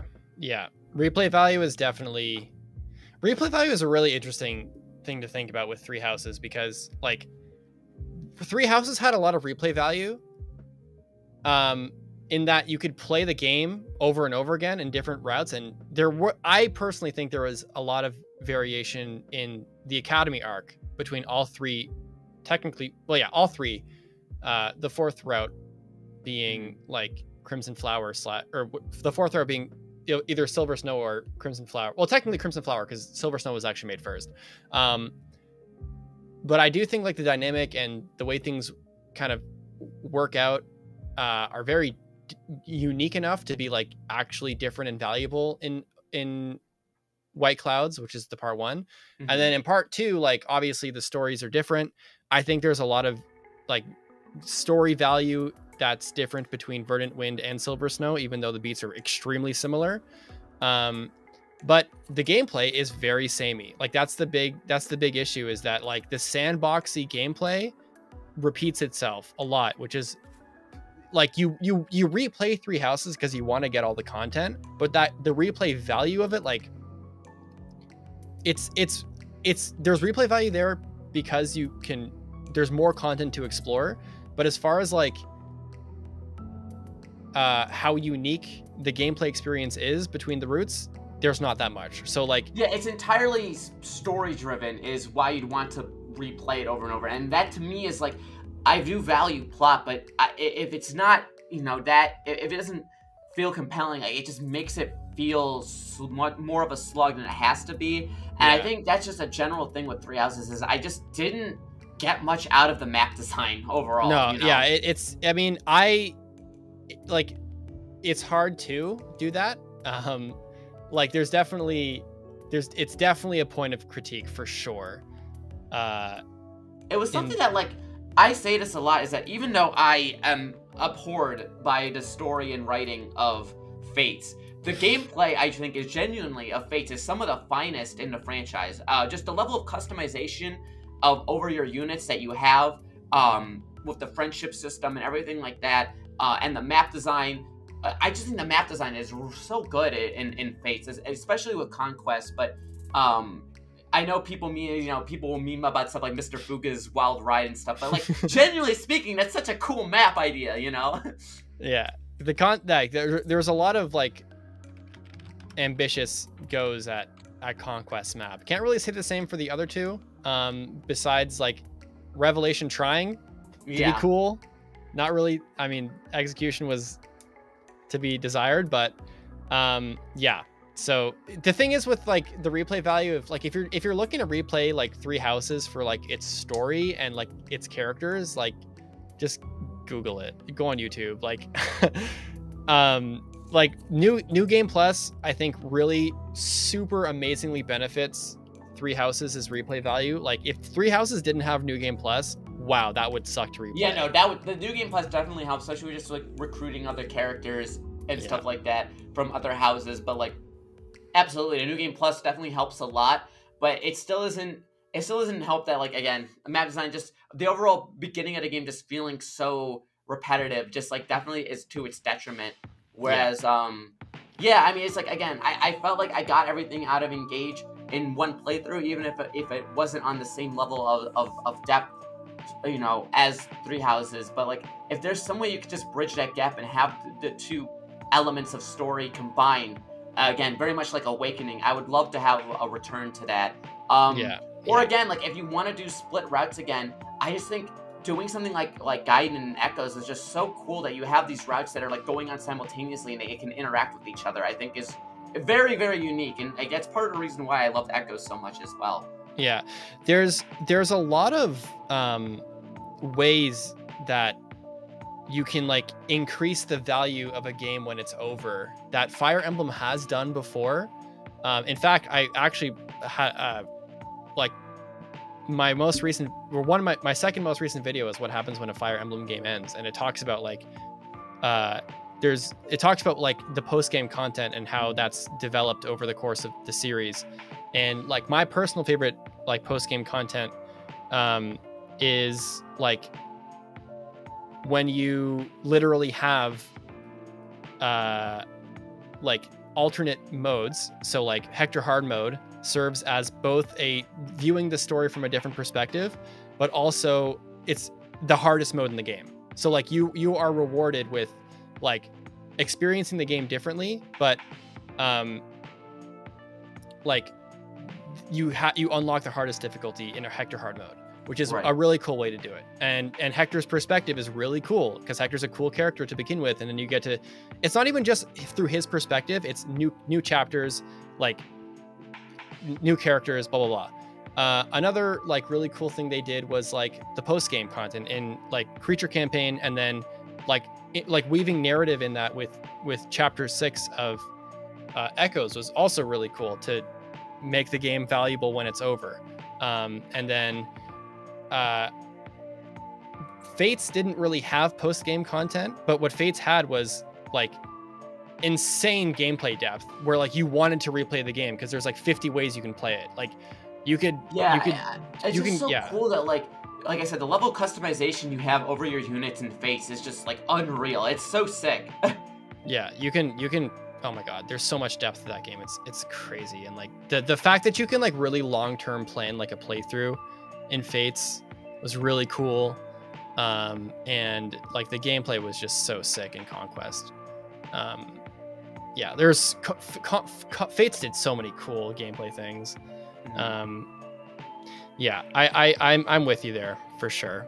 I think what would be cool is like, and now I'm thinking about it, how I said like if they had the two routes, it'd be cool to see, you know, sort of like, what if there's a Fire Emblem game where there's two routes, and one route is you're like the one country, the other route is like you're on the other country, or I mean, maybe the villainous one or whatever, and like they have their own routes, and then the ending point is that they fight each other. And then maybe they have to go against a common enemy at the end. But it'd be cool if, like, to see a dual narrative where it's like you see this side and the other side. Sort of like, imagine if like Birthright and Conquest like didn't have Corrin, or it's like they were just individual ones and they would just like clash at the end or something like that. I got a question for you. Okay. Have you ever played Radiant Dawn? No, I've not played. Play that game. Okay. Play it. Play that game. Play Radiant Dawn. You will be satisfied. Well, yeah, I played the first Ike game a while ago, but I didn't play the sequel yet. Yeah, play Radiant Dawn. Put that on your log. On your backlog. I won't say anything else, but play that. I know about the Beast Race. Yeah, it's related to that? I mean, the Lagoos definitely have a pretty important presence in both games, but the Lagoos. Yeah, the thing with Radiant Dawn is that the only thing I'll say is that everything you just said you wanted in the game happens in that game. Oh, that's sick.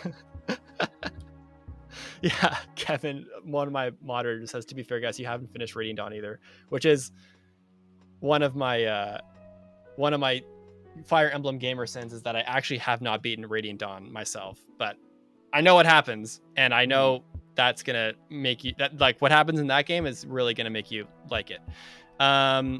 Okay, so we're actually running out of time because we've actually been chatting for like over an hour and a half, basically. I know. So what was the question that you had?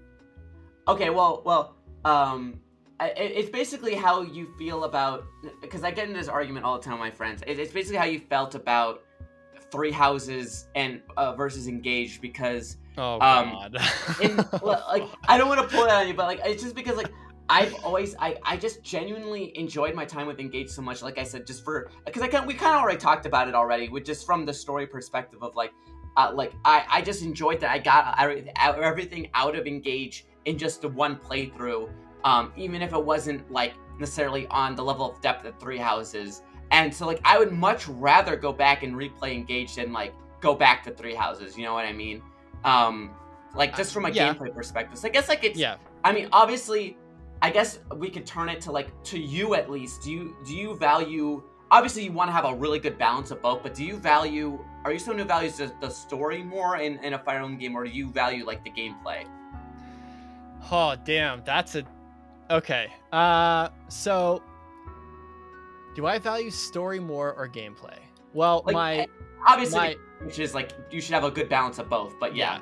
My politician answer is like, I think a Fire Emblem game is at its best when it hits the trifecta of really good characters, like a really good story, and like really solid gameplay. And I feel like some games miss the mark on one of those things. And like I feel like for Three Houses, it had a really solid story, really, really good characters, but the gameplay, like, kind of just you hit that enjoyment point, but then it kind of just falls off.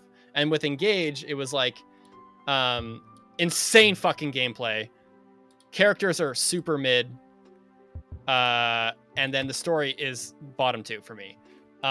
So the thing is, for me, I would rather play. You know what? I'm just going to say it. I value story and characters more than gameplay. I'm just going to say it because it's important for me in multiple ways. One is because I really love like deep dives in lore and stories and characters. It's like the reason why I fuck with Fire Emblem so hard is because like the characters are super sick. I've literally like, part of my YouTube life has been because the Fire Emblem characters have a lot of depth and the stories are really fun to talk about. And like part of the staying power I think that Fire Emblem has to be talked about is because they have really compelling characters and like compelling stories. Like Three Houses is like still I wouldn't say still hotly debated, but like, dude, like that, like Edelgard versus Dimitri shit, that like sustained like Fire Emblem's relevancy for years. Because people, because that's a talking point that I get from some of my friends, is that like Three Houses is still very much like discussed and in the public eye of people debating characters or discussing sort of elements of the plot, whereas like it feels like a lot of engaged discussion sort of fizzled out. Oh yeah, hell yeah, hell yeah. But to me, that's like, see, I'm someone who's like, well, that's just because there's the one route and there's nothing to argue. You know what I mean? Like, I think I don't necessarily agree with that, because there's nothing like divisive about, I mean, this is my opinion, obviously. I don't think there's anything worth talking about in deep detail, like about Engage's like story at the very least. No, it's characters, so, it's characters you can definitely like find depth in. Like I personally think, like, if someone wanted to write like a dissertation on like Hortensia or Vale, they absolutely could. Oh, dude, Yunaka's chef's kiss. Yeah, like there's definitely characters who are like really, really, really well written and really strong and engaged, like for sure. But I think there's just not a lot of things to talk about when it comes to Engage's story, because it sometimes feels like Engage doesn't even take itself seriously. Like, even though there's moments where it tries to be a serious story, there's other moments where it takes itself like not at all, and like sometimes it takes itself so seriously to the point where it's literally a joke. Like them trying to be serious is funny because it's like so not like. Yeah, no, I mean absolutely. I think I was on my knees like laughing when Alir's mom dies in like 2 minutes. I was like, okay, man, really? Like frame, like I thought that was hysterical. I tried to play it off as like super serious and heartfelt. I'm like, dude, we literally just got here. You know what I mean? I personally didn't mind like Lumera's death too much, but there are other things that like come up later that are just like, bro, like, what is this? What are we doing? Like, what are we doing here? Like, what is literally happening? And some moments took me out. Some moments they tried to, like, I feel like it's tough to like. I feel like the only things worth talking about Engage are like criticizing it sometimes. Like, so it's hard for me to be like, it's hard for me to think about like positive things to talk about with the story, because every time I feel like I want to talk about Engage, there's always like this negative connotation to it because like I can't help it. And it's just a weird predicament. I feel like part of this, like, I do feel like part of the reason why Engage really kind of like didn't, I think one of the contributing factors, I should say, with between Three Houses and Engage when it came to like its sustainability and like relevance is that like, I think there's multiple reasons. Some that Engage couldn't help, or had like no, like there's nothing Engage could have done, versus where Three Houses had really like lucky circumstances based on like the times we were in and stuff like that. But I feel like one of the contributing factors to why I lost interest quick is because the things that I'm really passionate about, when it comes to like characters and story, they just weren't there. I wasn't inspired to like look at the world of Elios because there's fucking nothing about it. Like, the world building is definitely like was weak. I definitely get that as well. It was the origins of the characters. They're some are really good, most of them are like whatever. Like a lot of the characters in that game are retainers. A lot of the characters aren't even like enemy recruits, except for like Linden. And it's like, okay, bro, like, yeah, it's a lot of the things that I find value in and that like makes me want to write about like scripts and videos on, like Engage just doesn't have. And that's why I like, dude, like when people talk about like genealogy and like Thracia and like they're gabbing about the characters, like they're not talking about the fucking chapter they're in. Like they're not talking about the mechanics half the time. Like they're talking about like the appeal of like Sigurd and Arvis and fucking like and Julia and shit and Seliph and like how cool they are as characters. It's like, we're not talking about chapter 6, like, and what the map design looks like, because first of all, like no one gives a shit. Like they're gonna care when FE4 gets remade, but like it's so much accessible and so much easier to talk about characters and story when they're like, well, just there's so many ways you can access that kind of stuff. And you can only get so far with discussing gameplay. It's true. I would agree with a lot of those points, but I think like for me, the game could have some of the best story in the world, but like I feel like if I'm not enjoying my time playing the game, I'm just like not gonna feel like I want to slog through gameplay. Like, again, I think a good example is like, okay, I know Shadow Dragon, like, you know, it's FE1, and that's like not the most plot heavy game, but like I feel like even if that game, like I feel like even like that game does have some story elements to it. Like I just like didn't even want to bother getting through it because I just felt like I just wasn't enjoying my time playing the game. And like I am someone who, despite everything, I played all 3 routes of Fates. I played all 3 routes of Fates despite the plot just being mind-numbing and just like tilting me off the face of the earth with some of the support conversations and characters. But like I was just so locked in with the gameplay aspect that like I just wanted to like go to the next map. You know what I mean? Yeah. I think that's of course that's a dichotomy of like you want a balance because you want the story to push you to do more gameplay, and you want the gameplay to push the story. But like I'm sort of on the opposite end of the spectrum. Like I value, like, and now that I'm older especially, I value writing way much more than I used to. Yeah. But that being said, like again, it just I really respect gameplay more than story for the most part. Yeah. As long as the story isn't like frustratingly bad, like I can put up with it. You know what I mean? Because like again, I just want to play a game that I feel like I'm compelled to continue playing, and that respects my time.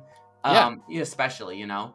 Well, I mean, at the end of the day, like we're not watching a movie and we're not reading a book. We're playing a fucking video game. So like, if the gameplay sucks, and like, or sorry, if the story sucks, or like the story is lacking, or the characters aren't there, but like you value playing a video game because you play video games and like that's what you bought. Like you bought a video game. So like, and the gameplay of Engage is literally so insane. Like I said this in like another episode, was that like Engage is literally so balanced. You could reverse the recruitment of every character and reverse the order of every Engage ring you get, and you're still getting an extremely fun and balanced experience because like the game is literally just that well polished, and the mechanics are insane, and like the Engage mechanic is sick. Like it's like every chapter is like beautiful. Like they're deliberately designed to be like stick out with amazing like eye-popping colors and stuff like that. Like if you value gameplay and you bought a game and you think the gameplay is really like, sure dude, like you literally bought a game to play. Like that's a totally like I would even say like it's less reasonable to have my take be like I'm like, oh, you're buying it, you find value in the video game in the aspects that aren't the game itself. Like, you know what I mean? Like that's kind of like just watch the YouTube videos about it then. Like, you know what I mean? Like I think there's definitely like, yeah, your side is like way more like real, to be honest. Like you're playing a video game to play it and have fun, and like you find value in like playing the game itself. Like you're getting your money's worth, like more than I am. Like, so you're that's it. But yeah, I enjoyed your perspective as well. And then I'll just briefly do it because I know we're short on time. But you asked what my favorite FE memory is. Yes, in the chat. Yeah. So I'll say this really quick. I Three Houses was you know, even if it's still not my favorite, it was a very important game for me. Because that's sort of where I felt like I really connected with a lot of the community. And my favorite memory, I know this is gonna sound like very, very self-righteous, but if you remember the video of Hilda and Marianne playing Uno, I made that video of that fake support conversation where it's you have Uno. You made that? Yes, I that made was you? That video. I made that video. Fuck off. Are you serious? That's like the funniest shit literally ever. I had 2 of my friends who are voice actresses. I paid them with that script. I edited that video, and I posted that. And the community reception to that was so heartwarming that there was, for years, there was fan art of Fire Emblem characters playing Uno. I was at a convention, and there was a Fire Emblem cosplay meetup, and they were playing Uno at the cosplay meetup at MagFest. Oh my god! And how it spun off into it just, that moment to me just made me like really, really, really happy. I cannot And it believe really that just was like, you, dude. You are such a meme lord. Oh my god. yeah, I just three You houses have of music were so fun. Uno. I just had so much fun with that game with just creating edits and shit posts and talking about that game with people. Yeah, So your yeah, no, shitpost that's game my is favorite like, memory is just that sense of community that I really got when during Three Houses for sure. yeah. Oh man, your shitpost game is like next level. Like that is. I didn't know that was you, dude. That was such a funny video. Oh my god. Wow, damn. That honestly is a great memory because that was legendary. Yeah, no, it just again like I seeing it get that popular to the point where people were doing their fan art and of other characters doing it, just like that, just it warms my heart. I feel like anytime something I do, whether it be a shit post or like a joke that inspires people to like do their own thing, I think like really means a lot to me because I just like. I like making people laugh and like seeing and pushing people to be creative and everything like that. So that was just that meant a lot for me. I loved being around during Three Houses when it was released. And I will say like another fun thing about that period of time, unrelated, was like the discussion based on which route you did first, because everyone's perspective was different based on which route they finished, because at that time obviously no one had beaten all the routes yet, so it was really fun seeing people being like, oh, I hate this character from blah blah blah, and then the other people like, oh no, this character is great because in this route, and I thought that was a lot of fun too. Yeah, my favorite memory is Gaiden or Echoes being remade, and then that's it. Like that's that was like the greatest moment of my life, pretty much. God, that was the greatest thing ever. I mean, there's definitely more, but that's just like my straight up super answer for sure. Oh man, wow, it must be like over one, like I don't even know how long we've been chatting, but it's been a minute. Some closing remarks. Guys, first of all, thank you so much for sticking around and watching this episode. If you want to support the podcast and support the channel, please consider becoming a retainer. That's our version of YouTube members. You get access. So sick. Yeah, thank you. You get access to channel emotes. You get a member badge, and we do a Patreon exclusive episode at the end of each one. And yeah, just your support would be really great. You can also become a patron as well, and that gives you access to the Patreon Discord, where we're kind of chilling in the Patreon Discord, and we gab and we talk about video games and stuff. American Light being the homie, showing the emotes that we have so far. We're definitely planning to add more, but the thing is, to add more emotes, we need more members. So if you are considering becoming a member and you want to really help support, you can. I very much encourage you to do that. Like I said, after this, we are doing a Patreon exclusive. Like Ultima's not going to be here for it, but we're going to be doing some behind the scenes stuff. And finally, Ultima, thank you so much for being a part of today's episode. All of Ultima's links, his Twitter, his Twitch, and his YouTube are linked down below. And yeah, man, thank you so much for tuning in. I had such a fun time chatting.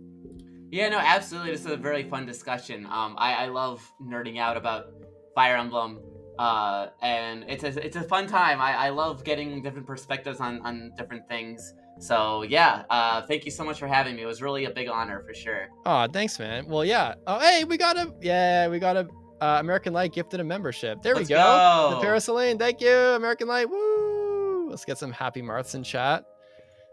Awesome. All right. Well, guys, that will do it for us.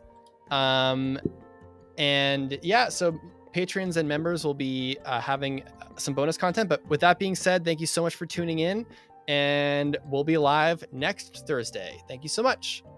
Deuces.